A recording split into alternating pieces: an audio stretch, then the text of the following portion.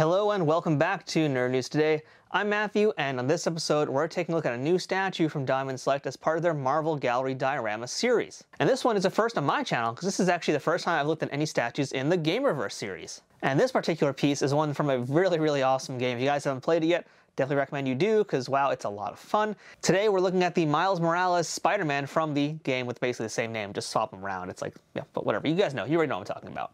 This rather compact looking statue is, I think, a very much needed entry into the collectibles of the Spider-Man universe, because it really fills a lot of gaps, and you know, just without even taking this guy out of package, I can already say I'm pretty impressed by this, so I'm hoping that it'll stay that way once he is removed from this box. But speaking of, let's talk about this box first. And the packaging is the same as pretty much any Diamond Select PVC figure diorama you've bought ever. In the case of this statue, it's pretty much packaged in a cube, very symmetrical cube, and you can see almost even-sized windows on the front as well as on the left and the right of it, so you get a really great look at a lot of what this statue is going to look like once you do open it up. The color scheme is predominantly black with a little bit of red fractured highlights, which is very reminiscent of the game and also even the animated movie. The back of the box has a very nice bio all about Miles Morales and Spider-Man, telling you a little bit about who he is, his powers. I think it's a pretty top-notch bio. And underneath it, it lets us know that this piece was designed by Caesar and sculpted by Gentle Giant Studios. So with that said, let's keep this intro just as compact as this packaging is right here. Let's go ahead and get our Miles Morales Spider-Man statue out of the box and take a closer look at it from all angles. Alright, and here is our Miles Morales Spider-Man statue out of the packaging. Let's take a closer look at this guy. Starting, I guess, with the likeness here, although, you know, we can't really talk about likeness much because it is just, after all, a dude in a mask. But, well, I guess the question is, do we like how this dude in a mask looks? And, you know, I would have to say, yeah. You know, this thing is pretty striking, though. You know, overall, and I'm kind of jumping around here as we begin, but this black and red color scheme here, it really pops out quite a great deal, surprisingly. As we spend a little bit of time just kind of watching his head rotate a little bit, you guys will see, I mean, this is very striking. And so, you know, as far as likeness goes, I mean, yes, it looks like a guy in a Spider-Man mask, but it looks really cool. And it's not just your typical guy in a Spider-Man mask. You know, the fact is, there's actually some great deal of texture on his head, which hopefully you guys can see with this lighting here. There's some nice texture on it. And also, like, these lines are not just painted on his head. These are, in fact, indents on his head, which add a lot more depth to the piece, which is very nice looking. So yeah, as far as likeness goes, yes, this is definitely a guy in a Spider-Man costume, but it looks like an awesome Spidey. I mean, this is a pretty spectacular Spider-Man, and that's a pun that was very much intended. I didn't know I was saying it until after I said it. So yeah, let's talk now about the rest of the costume here, because man, this thing is really great too. I mean, the paint job of this thing is wonderful. That's really the first thing that stands out to me when I look at this piece here, is this amazing paint job on him. So let's take a closer look at that. And again, you guys can see on top of that, like, shiny red that's on here. Like, I love when Diamond does metallics because they really pop out. I mean, look at how bright this red is, how shiny this is. This is like a brand new car kind of color. This is like chrome red.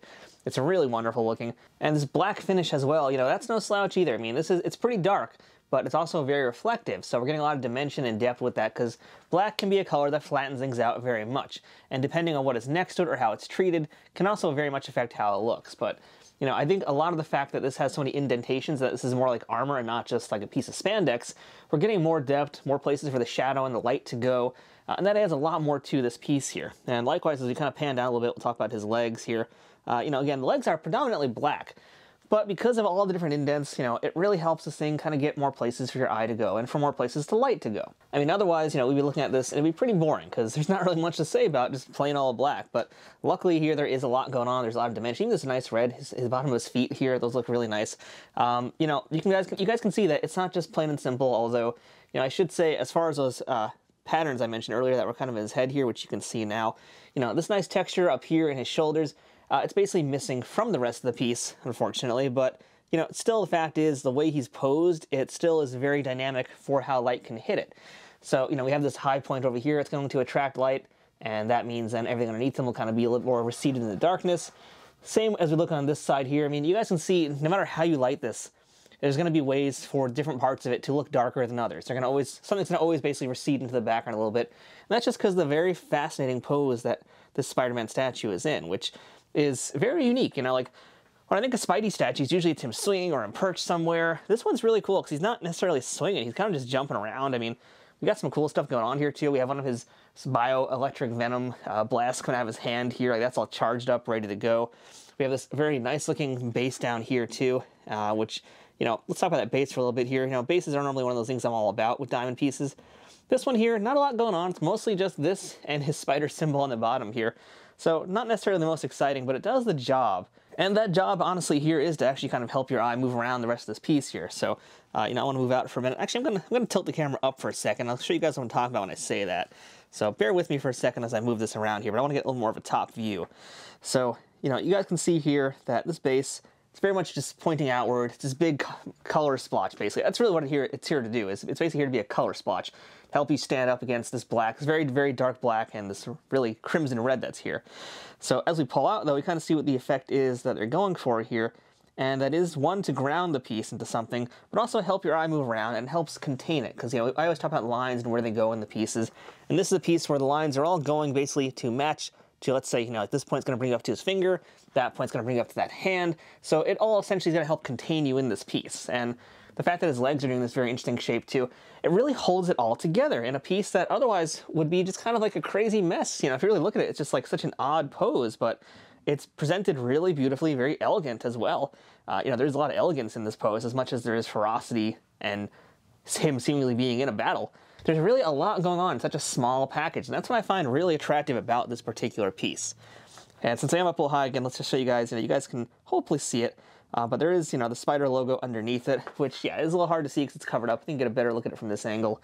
But that's what's behind it. That's underneath, a little burst of transparent plastic there. Looks really nice, though. Very nice piece overall. I realized I didn't really talk much about the back of his outfit entirely yet, because I didn't really even mention this awesome-looking Spider-Man logo that's there, too. I mean, that's really nice. And again, the way this is all going, it's such a strong pose, but also very kind of, again, to use the word elegant. It's very dancerly.